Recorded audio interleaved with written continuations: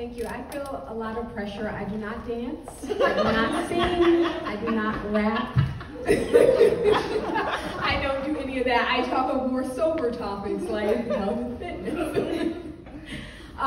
It has been a pleasure being in spaces with Hanifa, who was kind of like this legendary figure in my house constantly for my kids. I have to say, my son and daughter, Sebla and Nissen, who are the two youngest of 4 children, they took away, when I birthed them, all of my poetry came out with them. They have put it to good use, because I actually graduated from Cooperative Arts and Humanities High School here in New Haven with in a major of creative writing. And I used to do poetry before I had kids. No poetry today. Like I said, they took it. So I birthed kids and poets all together. I am going to talk to you a little bit about a forthcoming book that I wrote that will be published in the next couple of weeks. And it's called MR40 Method. So I do not have a book, but you have to remember the website, MR40, the number 40, method.com. As long as you remember that, you can keep up with what's going on. So I wrote the MR40 method as, in a lot of ways, an acknowledgement of the struggle that my mother has had throughout her adulthood with health, with diabetes. My mother, she got pregnant with my little sister, and she got gestational diabetes, and it never went away. And it turned into full-blown type 2 diabetes, and it forever changed our lives. Like, even before I knew what diabetes was, I knew that it was going to change the way that she functioned on a daily basis. I learned how to drive when I was 13 years old. And I was in Springfield, Massachusetts, and it was not legal for a 13-year-old to drive. But I learned how to drive because my mother told me, you need to learn how to drive because if I get sick one day, then I may not be able to get myself to a hospital. And so learning how to drive was not a mark of independence for me.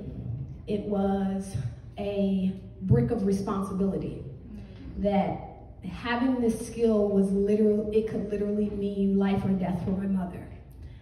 I remember, and particularly, and I talk about this in the introduction in my book, one particular school year, and you know, beginning of the school year, that's when you get all your fly digs, right? I'm not aging myself because I use the word fly and digs. Yeah. Totally aging myself. And so I remember this particular year, and I was 14 years old, and we were going school shopping, and I particularly remember this jean jacket that was covered with rhinestones, and I remember it because salt and pepper was like all the craze, right? I was born and raised Muslim, and I've always worn a scarf, but I begged my mother for 3 months for me to cut half of my hair off like pepper. It took me 3 months to convince her, but she let me do it. And I remember her looking a little dazed, and I asked her, like, are you okay? And she, told me, no, I'm not okay. She's like, I can't really see right now because I forgot to take my insulin before we left home, so we're gonna have to go home and you're gonna have to drive. And so I remember her standing near the platform where the mannequins were, kind of like leaning there, and I had to guide her to the car, and I had to drive, and her, in her blurry vision, told me not to go too fast so that I don't bring attention to the police, and not go too slow so I don't bring attention from the police. She told me to go in a certain direction, so just in case she passed out before we got home, that I would be near the hospital. And we got home, and she took her insulin. And fast forward, probably 15 years later, I used to own a fitness studio here in New Haven. And most people know me for teaching boot camp. I've taught outdoor fitness boot camp for 20 years now, summer times in New Haven. If you ever come to Bowen Field at 5:30 in the morning, that's my ladies running around. And I remember her calling me this one day, and she told me that she had just gotten out of the hospital, which often happened, because my mother had diabetes, but she did not herself know what it meant to have diabetes. And she was in the hospital because every few months, she went to the hospital from her doctor's office, because she would go to the doctors, and the doctor would literally look at her and tell her, I don't even understand why you're like not in a coma right now. I don't understand how you're walking around with sugar this high. And they would take her right to the emergency room, call an ambulance, take her to the doctor. And this time when she got out of the hospital, they actually gave her aftercare. And they sent her to a rehab, and they gave her, referred her to a few specialists. And she called me, and I remember this day so clearly, and she was telling me about how she was wearing my Balance Fitness shirt to all of her rehab appointments so people would know that her daughter was a health and fitness expert. I was like, I don't know if you really want to say that, because like, you're actually in the hospital, and it's not actually a good reputation to have. But she was very proud. And so she said to me, she said, my doctor referred me to a nutritionist. Do you think I should go? And I said, you've had diabetes for 25 years. Nobody ever referred you to a nutritionist? And she's like, no. I was like, yeah, you should definitely go. And when I hung up the phone, that was a huge aha moment for me. Because I realized that all of these years when my mom was saying things like, oh, just pass me that Pepsi, everything make my sugar go up. Or just give me the cake, take the icing off of it. We thought she was being irresponsible. We thought that we would get angry at her, like, you're not taking care of your health. But it made me realize that she literally did not know how to take care of her health. She was given a prescription, told she had a disease that will forever alter her life, and given a good luck, stop drinking soda. That was the moment that I realized that people really don't know what health, what food, what movement does to their bodies. We have this kind of like folklore in the African American community that diabetes is inherited. You know, you get older, you get a few extra pounds, you get your glasses, then you go get your needles. I want to read you just one excerpt from the book. When I was 14, even at that age, I didn't understand how a person gets diabetes. But I knew I hated the disease. I knew I never wanted to get diabetes. Like many African American folktales, diabetes, referred to as sugar by the older generation, is thought to be genetic. An unavoidable part of being Black, of growing older, almost a rite of passage. You're older, you get wiser, you get grays, and you get sugar. Getting your sugar needles from the doctor was just an indication of age, sort of how you turn 40 and start having to get mammograms.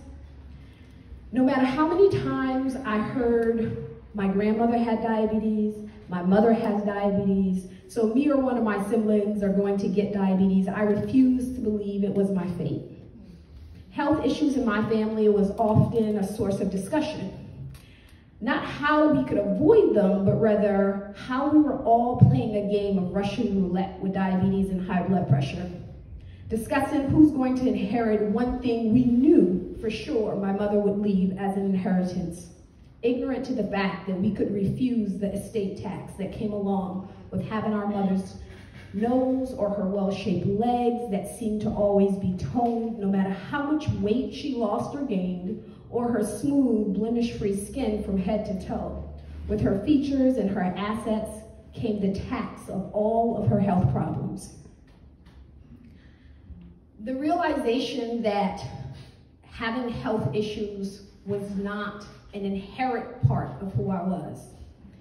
I like to say that your genetics is the gun, but your lifestyle is the trigger. Diabetes is not, and high blood pressure and heart disease. We used to call them the triad of diseases, but now they're referred to as preventable diseases because they are very preventable. On my mother's side, I have a history of diabetes from her mother and her father, from her. My father died at 55 from a stroke induced by high blood pressure, and he didn't even know he had high blood pressure. His mother died from high blood pressure. His sister died from an aneurysm from high blood pressure. These are two things that looms over me, like many other black women, like many other black people. But I think that the realization that we actually have the power to change and not to inherit this tax, because often it's not, as they say, it's not that these diseases run in our family. It's just that nobody runs in our family. The way that we move, the foods that we choose, the way that we decide to just look at life and manage our stress, all of those things make a huge difference in how we are going to live.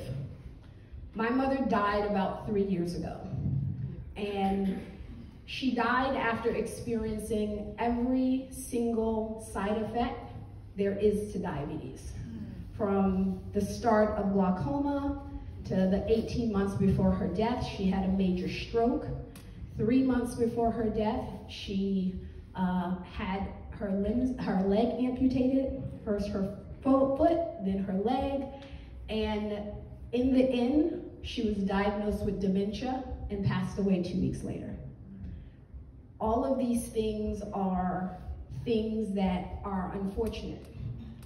And I really believe that women in particular, taking control of our health, making sure that we are here for ourselves first, and the most selfless thing that we can do is being completely selfish about our health, about taking time for ourselves, because if we are not here, then our children does not have a mother. Our grandchildren do not have grandmothers.